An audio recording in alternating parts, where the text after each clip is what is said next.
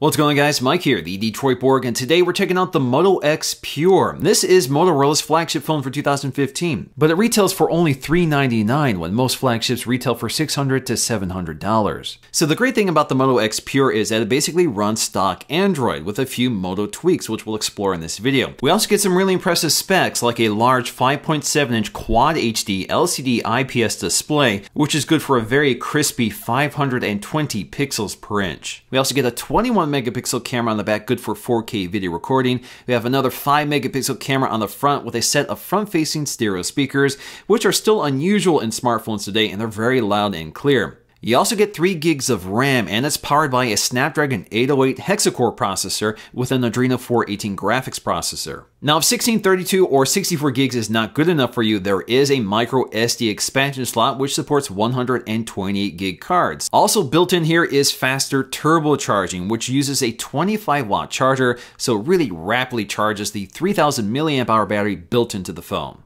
Now, the fantastic thing about the Moto X is that you can build your own custom configuration with Moto X Maker. And there are tons of options here, from storage capacities from 16, 32 to 64 gigs. You can also choose your frame and front bezel. So we have silver and white, champagne and white, or black and dark gray. We also have a variety of back panels to pick from. So we have soft grip textures, which are available in a lot of muted and brighter colors, or you can jump to real wood, which includes bamboo, walnut wood, ebony wood, as well as charcoal ash wood. We also have some leather options, including natural leather, cognac leather, black leather, and red leather. We also get a variety of accent colors, which includes the trim piece on the back and the speaker grills on the front. You can also add an engraving to the back panel, but you're limited to 14 characters. You can also customize the boot up greeting on your device. And lastly, you can add a SIM card from AT&T, Verizon, T-Mobile, Sprint, or US Cellular. So getting to the unboxing, I actually have 2 of them we can take a look at here. One with white and champagne accents, and another with black and red accents. So the boxes themselves are pretty big, so let's go ahead and peel off the plastic and take a look at the champagne version first. Now, the cover of the box flips open, and the first thing you see is your phone front and center, highlighting your custom configuration. So in this case, I have a white phone with a champagne frame as well as champagne accents. I think it's a really nice look. Along the back, you can see this is a textured back panel, and on the front, we have a piece of plastic covering the Corning Gorilla Glass 3 and this very large 5.2-inch display with the white bezels. Of course, with a white bezel, you see basically all the sensor ports and camera cutouts and that sort of thing. So if you want something a little stealthier looking, get the black version, which we'll look at soon. Of course, we have our accessories, which includes a quick start guide and some regulatory information. We also have a SIM ejection tool, which is kind of a nice one. It's got a plastic handle on it, so it's easy to use. Next up, we have our accessories, which includes a free bumper case. So this is kind of a clear plastic hardshell case that snaps around the edges of your phone and provides protection to the metal frame of the phone. Now, it's a really simple case. It just protects the edges of the phone and leaves the buttons and ports completely free. And lastly, we get our turbo power charger with a fixed USB cable, which is specifically designed to handle the 25-watt current of this charger. So this rapidly charges the 3000 milliamp hour battery built into the phone. Unfortunately, there is no wireless charging built in here. So getting to the other phone, same process here, just peel off the plastic, lift the lid, and first thing you see is your custom built phone. I really like this one with a leather back panel, red accents, black bezel on the front, and the black frame. I think it's a really slick look and really serves this phone best because of all these sensors and ports sort of built into the bezel of the phone, which doesn't look as good with the white bezel. So taking a close look at our hardware, again, we have this very large Quad HD display, again, good for 520 pixels per inch. This is an LCD IPS panel, no OLED like we had from the previous generation, but it is a very bright and colorful display. It's covered in Corning Gorilla Glass 3, which is sort of rounded at the edges, which feels really nice when you handle the phone. And the bezels themselves are very thin, which is very evident on the white version of this phone.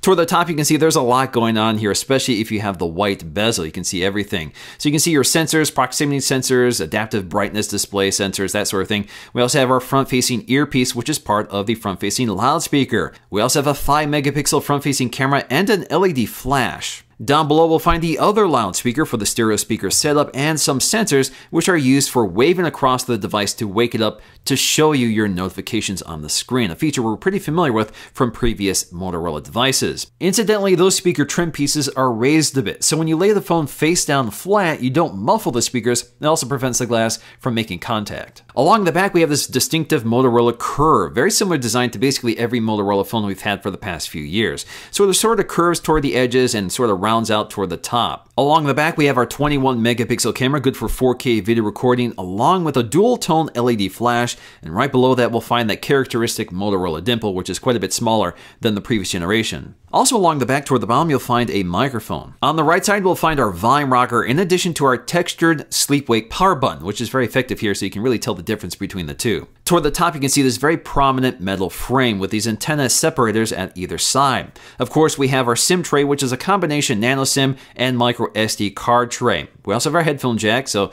if you like your headphones mounted toward the top, well, you're in luck here. Toward the bottom, we'll find our micro USB 2.0 port, which again is flanked by antenna insulators, and this does support rapid charging or turbocharging in this case. Next up, let's take a look at the software experience. First thing I want to do here is show you the active display, which is flashing our notifications. So instead of an LED notification light, you can see instead we have our actual notification on the screen. You can also wave your hand in front of the display to wake it up using those sensors on the front. So again, just wave your hand here and I can tap on that notification, get a preview of it up top, swipe to unlock the device, or I can swipe to launch into the app that's pushing the notification. So getting to the software experience here, let's quickly unlock our device. So on the home screen, the fairly stock Android experience. Swipe down to get to your notifications, swipe down again to get to your quick setting toggles. To make it quicker, just use a two-finger gesture to get to both. We also have our recent apps, again, pretty close to stock Android, so we can swipe to dismiss things or bring things forward. Swipe all the way to the right, you get to your Google Now launcher. Now in terms of the app selection, it's mostly close to stock Android with a few Motorola apps, including Motorola Connect, which allows you to connect some Motorola accessories like a Moto 360 and more. We also have Motorola Migrate, so you can migrate to other devices if you want to skip this process in the setup and do it later. Next up, let's take a look at the Moto app. This allows us to manage and explore some of the features unique to the Motorola experience, including the voice command feature. This will actually tell you how to use some of the features, or you can go to more to see a listing of all the commands you can use, and some of them have already been populated with items from your phone already. Now if we go up here to the upper right, we can actually take a look at 4 items. So we have Motorola Assist. So these are automated actions that are dependent on your GPS location, time of day, your calendar, and more. So you can add new activities here. So this allows you just to add a driving, meeting, or sleeping activity. So for example, sleeping, this allows you to edit what time of day in which your notifications automatically turn off, whether you want your screen to flash on and off and that sort of thing. And of course, meeting mode and driving mode also offer similar features. We can also add our GPS location for our home, work, or custom so it knows how to react once it arrives at those locations. Under actions, we have approach for Moto display. And you can take a look at it here. You can turn this off if you don't want it, but basically, if you approach the display, it'll wake up and show you your pending notifications. We also have chop twice for flashlights. You can quickly turn on the flashlight or turn it off. Again, that's a feature you can disable if you don't want it. We have lift for Moto voice. So this is a new feature, I believe. This is actually turned off by default, but if you raise the phone to your ear, it's able to determine that you want to speak to the voice assistant discreetly, so it won't blast it over the speaker. We also have twist for quick capture, a very useful feature. So all you have to do is twist the phone quickly to launch the camera app and tap the screen to take a photograph. We also have voice, so you can turn off Moto voice if you don't want it. You can manage your launch phrase, so you can speak a new launch phrase if you want, or you can improve it. You can also speak your PIN to unlock the device if you have a PIN to unlock your device, which is kind of nice because a lot of the spoken commands will not work when the device is locked, so that doesn't make it entirely hands-free. Now you can also change what commands are available when the device is locked, so you can enable Google commands, which is turned off by default, but you can also enable calls and notifications. Again, you can also disable those. Under display, we actually have 2 ways of flashing notifications on the lock screen. So we have Moto display, which I've demonstrated earlier, but we also have ambient display. This is Google's implementation, so this will actually flash full notifications right on the lock screen, kind of like you were looking at the lock screen, but in sort of a dimmed grayscale state. You can also turn this off entirely. Now, personally, I prefer ambient display over Moto display. Now, if you're using Moto display, you do get to some options here, including block apps. So this allows us to limit some of the apps from pushing notifications on the lock screen. So all I have to do is add those apps. You can also select how much detail is shown, so you can show the entire notification content or don't show the notifications at all. You can also enable vibrate on touch, which is on by default. So if you have a pending notification and you lift up the phone, it'll vibrate to let you know. And if you want to know how Moto display works, this will tell you. So for example, the Moto display screen will not wake up if it detects it's in your pocket, face down, or on a phone call. Voice command works really well here. So you can command the device basically from across the room, and with such loud speakers, you can actually hear it pretty well. Okay, Moto X. Take a selfie. So it quickly launches the camera and performs a countdown. Okay, Moto X. What's the weather like in Rochester Hills, Michigan? It's 63 degrees and mostly sunny in Rochester Hills. Okay, Moto X. Play YouTube videos from Detroit Borg. Opening YouTube. Playing videos from Detroit Borg. What's up guys, Mike here, the Detroit Borg. Next up, let's take a quick look at the settings panel, which has a few Motorola tweaks on an otherwise stock Android experience here. So if we go to display, we have attentive display, so we have two features we can toggle off, but are on by default. So we have stay on while we're looking at it, so the camera is able to detect the presence of your face, and if you're looking at it, it won't let the display go to sleep. Alternatively, we have battery saver mode, so the display will go to sleep quicker when we're not looking at it. Now if you want to see how this works, you have a description of how this works, and you can actually get a demo. So if I move my camera's pop filter out of the way, you can now see my face, and it's just telling me that yes, I can see your face, and this feature does work. We also have color mode, so we have two different modes here to select from: vibrant and normal. Vibrant is on by default, but if you want a more natural color tone, you can enable normal. Checking out our storage, I did get the 32 gig version, so you can see I've taken almost 2 gigs of 4K video and pictures.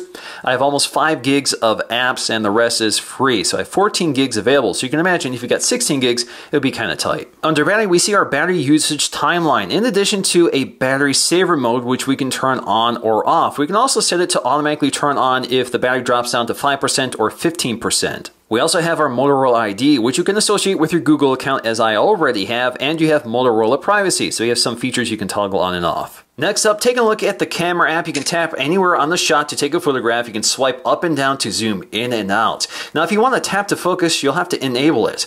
And there's a little feature here from the settings panel which you can drag in from the left edge. So if you enable it, you now get a target point you can move around on the shot. So this will adapt exposure and focus for you, but you also get this manual adjuster for the exposure, which is nice. Then you can snap your photograph by tapping the shot. Now, I actually kind of like this because it's really quick. So you can tap and hold to take a burst shot, but what happens a lot is that I end up hitting the home key thinking it's the shutter release out of instinct from using other smartphones. Now again, you can swipe in from the edge to get to your carousel of options, which includes HDR, our flash controller here. We also have our tap to focus feature. Again, you can turn on and off. You can also enable night mode, which will change exposure for night scenes. This is where you can change your resolution for your camera or for your video camera. So we have HD, slow-mo at 720p, or Ultra HD 4K. So you'll have to enable this every time you turn off the camera, I find. You can also change the resolution of the photo from widescreen or standard. Standard is the native resolution of 21 megapixels. Widescreen is cropped. We also have our timer as well as our panorama mode. You can turn that on and off. We can change the storage location from internal storage to the SD card if you have one installed. And then you can also enable geolocation. You can turn off the shutter sound if you don't want it. And you can also turn off quick capture if you don't want it. Taking a look at the front-facing camera, again, it's 5 megapixels, and I've had to switch hands here so I don't block the camera. But the weird thing here is that we have our Android navigation buttons here, and if you want to swipe to activate the settings, you have to be pretty careful. You don't want to brush one of those keys here. And then you can activate your settings, which includes a flash. So you can enable the flash here. So let's go ahead and turn it on and snap a photograph. So again, you just tap the shot here to take the photograph. We also have video mode, so we do have slow-mo on this camera in addition to 1080p HD, and you have 2 resolutions for the front-facing camera, 5 megapixels and 3.8 megapixels, which is cropped widescreen. We can also manually control our exposure here, not focus, so you can move the touch target around on your shot to change the exposure, or you can set it manually. So in terms of camera quality, again, 21 megapixels is a lot of resolution even for most modern smartphone cameras, which are usually around 12 to 16 megapixels. 21 pixels does deliver a lot of resolution, so daylight images come out really clear and crisp, and you see a lot of detail. You also see really nice depth of field, so you're able to get those nice shallow shots, and they look really nice. The camera is also able to find focus fairly quickly and accurately in most lighting situations. Now, in terms of color, it does have a tendency to be oversaturated, so some of the colors will bloom, especially reds and pinks. In terms of exposure, it tends to favor overexposing, but that does deliver really bright, clear images, but some things can be blown out. But for the most part, this camera does deliver crisp, bright, and clear images that I think most people would be very happy with. Now, in terms of low light performance, it's not quite as impressive. So we do see a lot of noise, which I think is indicative of a pixel-dense small sensor like this. You do see a lot of crosstalk and low sensitivity. So things tend to be underexposed. Color accuracy is pretty poor. And you'll actually see a lot of color noise, especially at the fringes of a photo. But if you use the dual-tone LED flash, it actually delivers really impressive results.